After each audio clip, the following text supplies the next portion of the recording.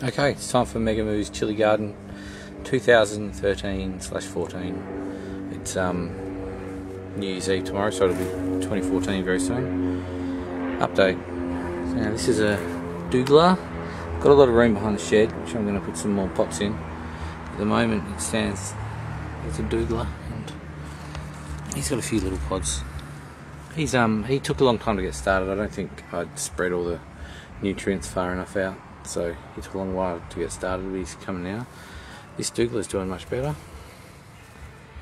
He's got those douglas pods with the pinched ends on them. Looks like someone's just taken a thumb and finger and squashed them. They have that form. You can see that.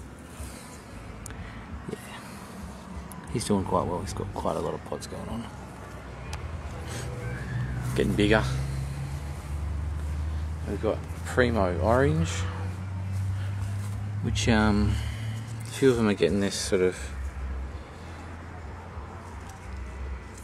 leaf chlorosis, I believe it's called, yellowing. I think that's just from a bit of overwatering, or that's just what happens. This one's a bit slow to bud up, but there's a little chilli with a nice tail on it, very primo-ish. Which is good because another Primo Orange I've got, it's supposed to be Primo Orange, it's not looking Primo Orange. It's got these Butcherlockia looking things.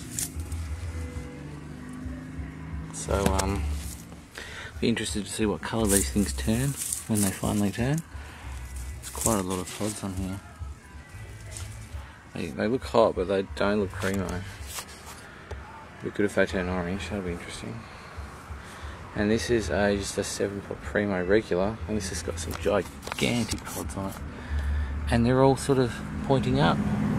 The buds start pendant, the flowers, and then when the pod comes it points up. And this one's pointing up. It's have to be the biggest one in my garden, it's huge. It's got quite a few other ones here. I'm really waiting for them, checking them every day, waiting for them to turn. This one's got a funny little finger on top of the pod, a Siamese pod or something. And here's some stink bugs I found in my garden on one of my plants. So I fed them to the ants. Ants are going a bit crazy. Yay! Food. And there's another 7-pot Primo. And he's not looking that primo-ish. Got some. Damn, it's a cricket. I thought it was a spider. Okay. Yeah, his pods are looking pretty cool. They're not got that primo hook, but there is a newer one up here somewhere, I think. It's got the little tail. See that? That way.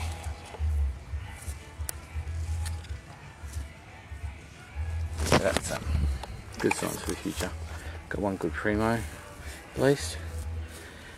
And then we've got Jonah, and he's looking pretty good, nice and gnarly, wrinkly, bumpy. We've got another one here.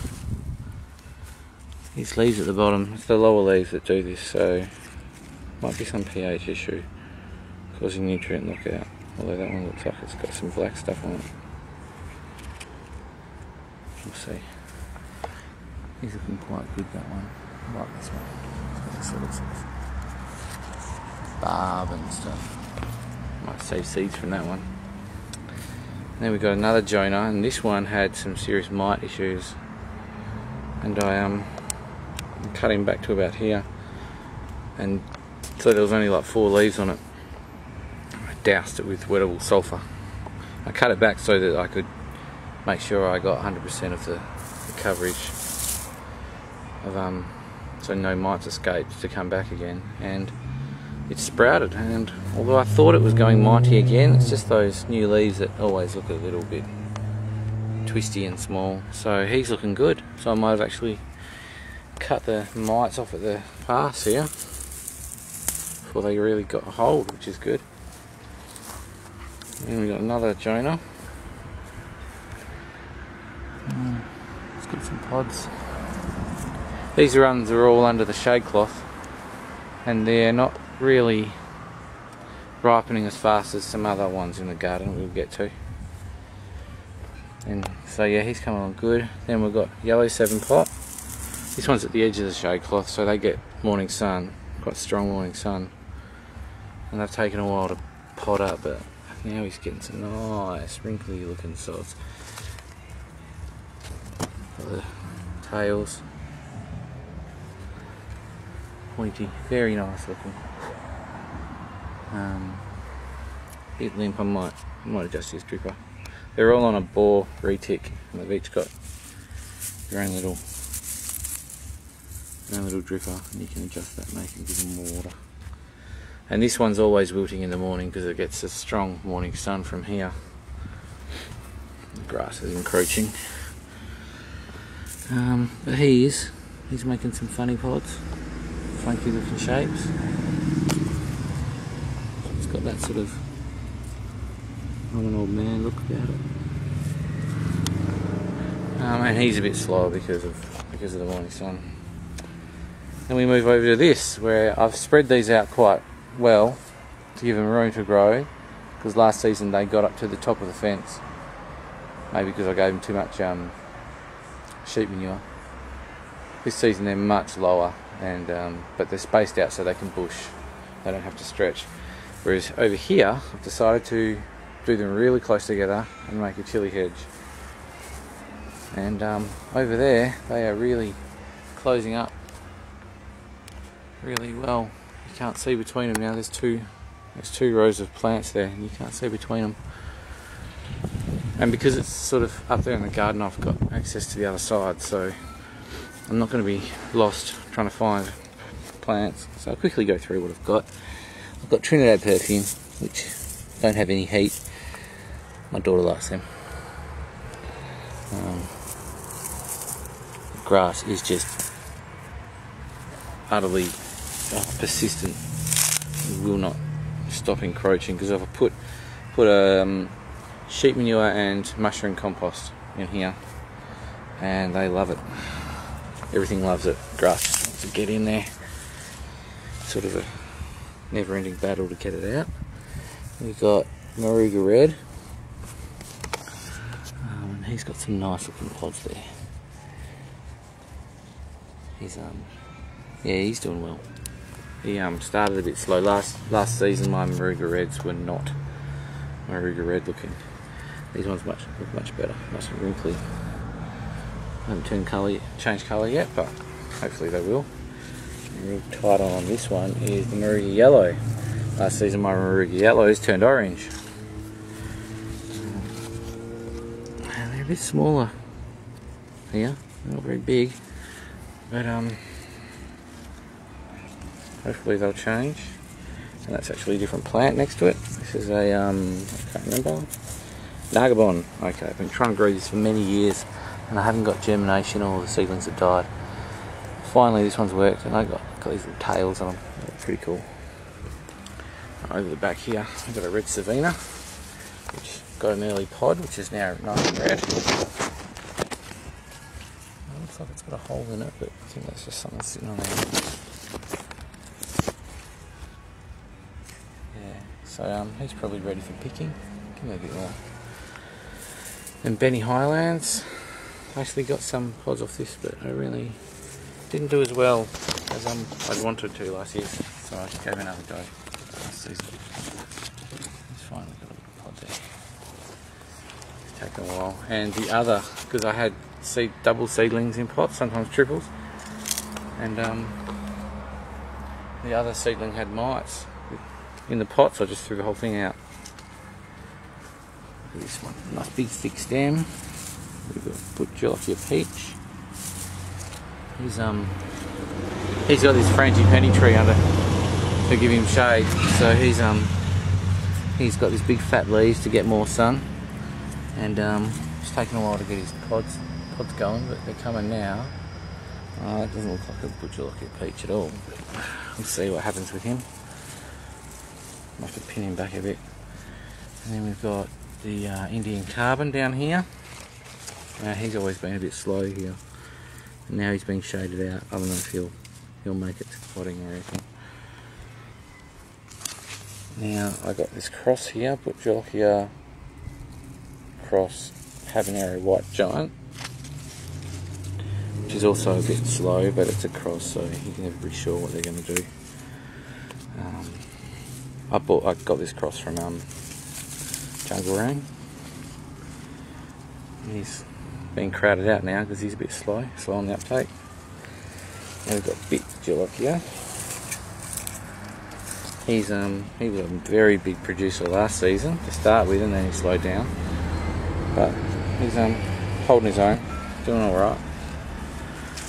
We got Butcholokia just regular. It's probably my best plant last year. I saved seeds from it, and he sort of tucked away here. He was on the corner before and became massive. But yeah, that definitely looks the part, that one. So yeah, it's doing well. And we have Tobago seasoning. He started early. He was first ones to get pods, and now he's got some little ripe ones which I can pick. I'm not sure how hot they are. I don't think they're that hot. I think they're more seasoning flavour, but I have to have a try. There we go. Then over here is seasoning pepper from Mika. I don't think he's got any. He's got some pods. He hasn't got anything ripening yet. Oh, there's one in a pot that I think is ripening. Watch him. Now we've got 7-pot brain strain. He's another little tiny one that just always been a bit weak. Just I don't know why, but sometimes I just never get going. This one hasn't got going. And over back here we've got 7-pot burgundy. Now this one started pretty slow. As you can see, it has kicked on big time. Nice big thick stems. Got a cluster of pods up here. And some more pods down here. So I really want this one. I was upset when it started slow because it's a really nice colour on the picture, so I wanted to have a go at him. And he's come back. 7-pot SR red. Oh yeah, no, he's got one. I don't think I got it to pod last season.